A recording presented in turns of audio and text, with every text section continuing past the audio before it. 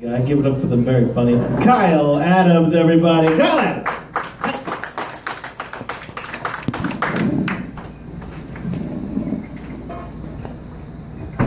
So something happened recently. I was kissed by a dude against my will. And I'm a very progressive, straight male, so it was a very conflicted moment for me. How do you react? He was shit-faced drunk, so I kind of wrote that off that way, and he kind of like pushed me really hard in the chest after he kissed me. And it kind of reminded me of the Looney Tunes, you know, when Daffy Duck kisses Elmer Fudd and just fucking shoots him in the face with a gun or something. And he was off like prancing around like a boxer, and he was just going around humping everybody in the room, just dry humping them. So I had to write it off, you know, and it brings up a lot of things in my head, you know, with homophobia. And for the most part, when people say like really homophobic remarks, I always have something just to fucking like throw a loop towards them. Like, I'll give you an example.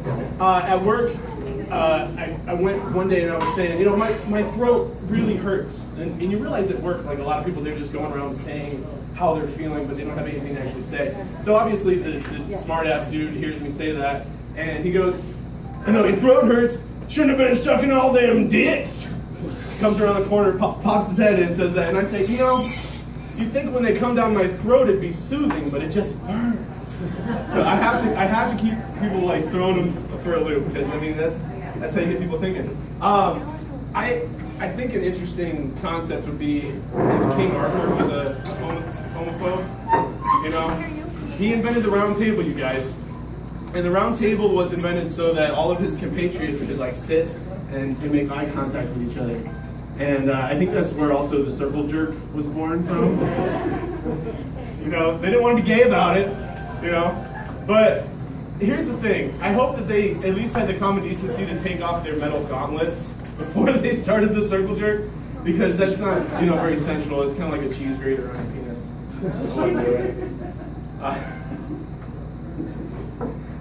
The most homophobic thing though, and this is just crazy, because habitually, homophobes are really like homoerotic. They just can't help it. Like one good example is wrestling toys. You know, rednecks love wrestling, and what do their kids play with? Wrestling toys. And wrestling toys are the most homoerotic fucking thing I've ever seen in my life. Dudes with pecs that just jut out, so you can rub your thumbs on, you know? And they're wearing little like spanky pants, and like half of them are wearing like BDSM material. Like, it fucking blows my mind. It's like don't be such a little sissy boy. Go play with your wrestling toys. You know, little Cletus is putting them in his mouth, sucking on the bicep. It's a fucked up world we live in. Like I was saying before, is at work, people, you know, they say how they're really feeling sometimes, and it slips out. We basically, when I greet someone at work, I'm a server, we basically have to be like, how's it going? And then we can see, okay, maybe this girl's a little pissed off tonight, so we don't ask her for help, or whatever, you feel the situation. I wish I could be honest when people ask me, how's it going? I would be, you know, I'm trying to find that sweet balance of nihilism, where I don't give a shit, but at the same time, I'm trying to better myself. But maybe that's selfish. How's it going with you? And they always chime in, it's going. Just literally the most depressing thing you can tell another human being. It's going. My life is meaningless. I have no recollection of my days. It's going. I'm a millennial though, we communicate with our t-shirts. I got something terrifying to tell you millennials though. Do you remember Tamagotchi digital pets? You know, the ones that like they pooped on the screen and look like a little Hershey's Kiss? So there's a whole generation of kids who let their Tamagotchi digital pets die wedged in their mom's couch cushions, who now have children wedged in their mom's couch cushions. And it's terrifying because at the same time they want to defund Planned Parenthood. And I think it's atrocious. And, you know, in Oregon, we're at least a little, you know, like-minded. We can band together. I think we should start our own organization. It'll be like AAA, except it'll be quadruple O. Oregon's Organizing Organic Orgasms. And we'll get all the trendy couples in there, you know. They'll be like, you know, you use any, like, pesticides with your abortions? Like, you know, from many viewpoints, man, abortion is pesticide. My father was a hero, though. He got a vasectomy. He saw what he was spitting out, and then he was like, I'm just going to throw my best efforts into the ring. and let fate decide. But he ended up getting like bruising on his testicles, like hematomas, like really bad. And don't ask me how I know about that. It's like a family secret. My mother threw a purple-themed Christmas party that year, and all that she had on the tree were purple balls, and she hung them in pairs to taunt my father. So if I have a dark sense of humor, that's where it comes from. I'm gonna get all weepy and nostalgic though if I start thinking about the past, you guys. And I realize that a lot of us millennials, we follow nostalgia like a fucking beacon into the night, and it's not a good idea. I'll give you one really good example. There's this movie I love from the 90s called Surf Ninjas. Did anyone see Surf Ninjas? Yeah? Kushner did. Kushner saw it. There's a red-haired guy in Surf Ninjas, and my memory of him was he was nuanced and charismatic. And every scene that had him in it, it had my attention, and he was the best. 20 years later, I looked that up on IMDb. The fucking red-haired guy is Rob Schneider. I wanted to emulate Rob Schneider. He was my hero, you guys. Nostalgia will fucking blind you. I'll give you another example here. Super Nintendo. Everyone acts like every single game for Super Nintendo was fantastic. There's some shitty fucking games on Nintendo. They made a movie game out of every single movie that came out from like the late 80s to the early 90s. They have a Home Alone game. They have a Star Wars game where you fight giant lizards in the desert. I didn't ever see that happen in Star Wars. But my favorite though was What's Eating Gilbert Grape, the game. And it was pretty sweet, you guys. I knew the code by heart. AB start select to build up his will to live. And then my favorite was the bonus level where you drive your truck through an empty town trying to get your mother's diabetes medication. But that's pretty sweet. I am nostalgic for the past. I am very nostalgic for the past, and I'm getting older, and I realize that. But the future's looking bright.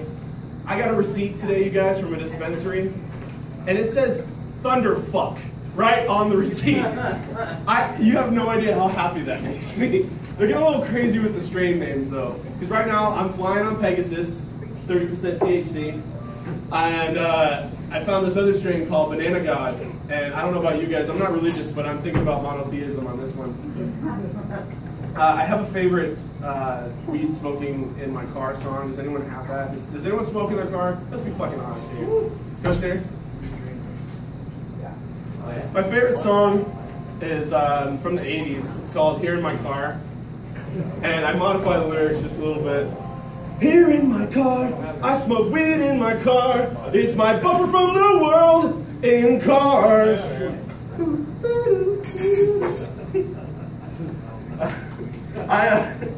I'm very happy that weed is like we can fuck. I have 2 dispensaries down the street I can go to anytime. I'm going to the grocery store.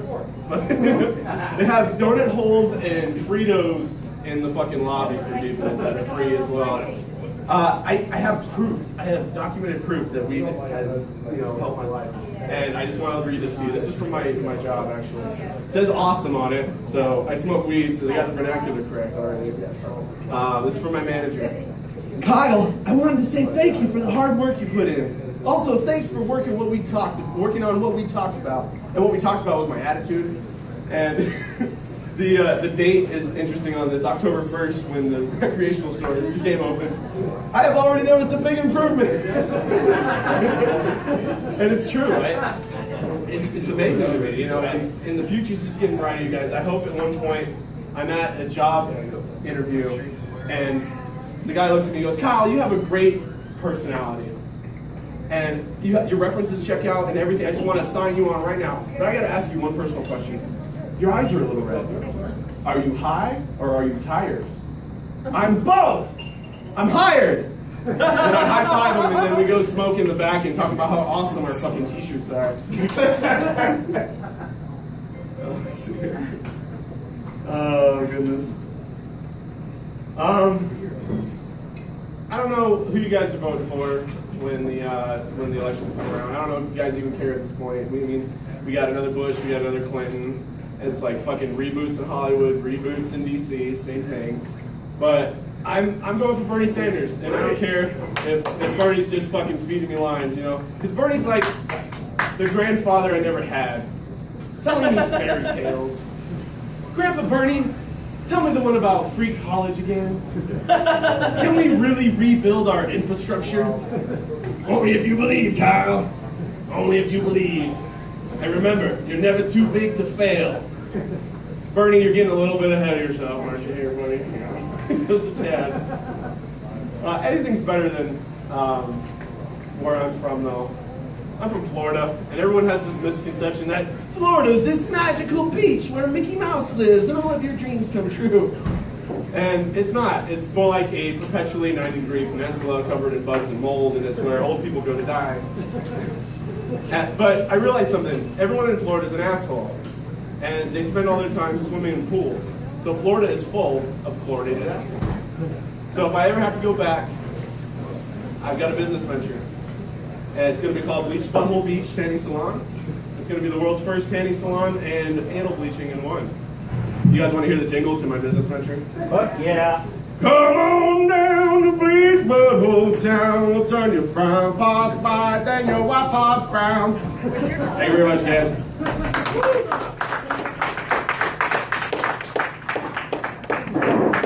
A hearty round of applause for the very entrepreneurial Kyle Adams.